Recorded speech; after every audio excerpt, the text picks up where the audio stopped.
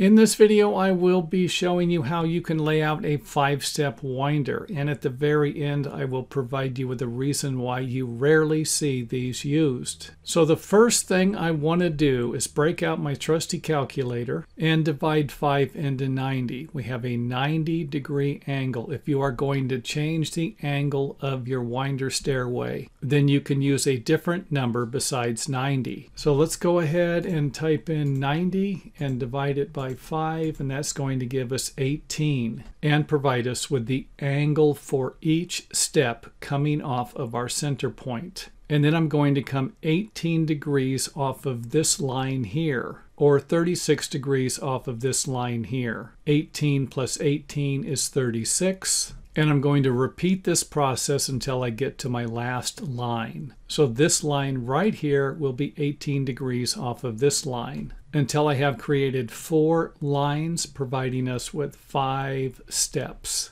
And that should look something like this when you're done. Now the next step I'm going to provide you with will be an example of something that you might not want to use. However, it will provide you with another method for laying out this type of stairway. Now the first thing I would do would be to get a framing square and line one of the edges up with the first line or the first riser. And since 6 inches is probably going to be the minimum inside measurement for a winder stairway, and of course you would have to actually check with your local building department to verify this information, and I would suggest going a little bit longer on this if you can, maybe 6 1/4 inches. Now we're going to need to do the same thing for the rest of the steps. And for this one here, we're going to take the next 2 steps. And you can see here where this one is about 6 inches, and then we have another 6 inches here. And basically all we're doing is coming off of this step here with a 90-degree angle, the same as we did down here. And we're going to do the same thing up here. Because if I come square off of this step here, it's going to really create something that looks funky.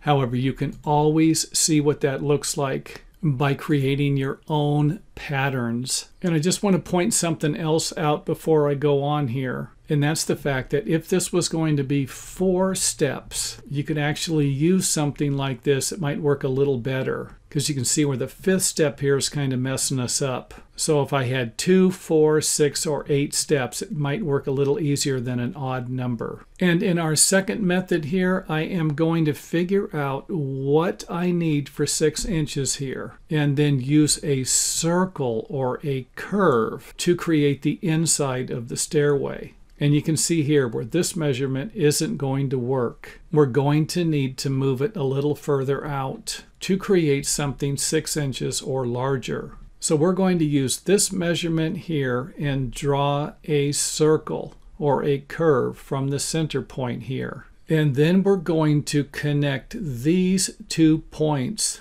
on each one of the steps to create a straight line. Now, if I wanted the inside of the stairway to be curved instead of having straight lines connecting to each other, I would use this line here instead of creating new ones. But since we're not making it a curved stairway, we're making it a winder stairway, we're going to need to connect the dots and get rid of the curves. And hopefully that makes sense because we're going to repeat the process on the other side. And we'll do that by establishing the width of the stairway and then doing the same thing, drawing another curved shape so that we can connect all of the dots again at each one of these intersecting points. And when we build the stairs like this, we will be creating a walk line measurement that will probably be the same for each step. And that's not going to be the same if we create a winder like this. However, it also might be difficult to suggest that this is a winder stairway when it looks more like a curved stairway, where this one right here looks more like a winder stairway. And to create this type of stairway, I'm going to do the same thing. I'm going to come off of a center point with equal angles and extend the line. So you can see here where if I drew a square corner off of these points here and off of these points here, I would end up with the same thing over here as I will over here. And then all we would need to do would be to extend the ends of these lines a little further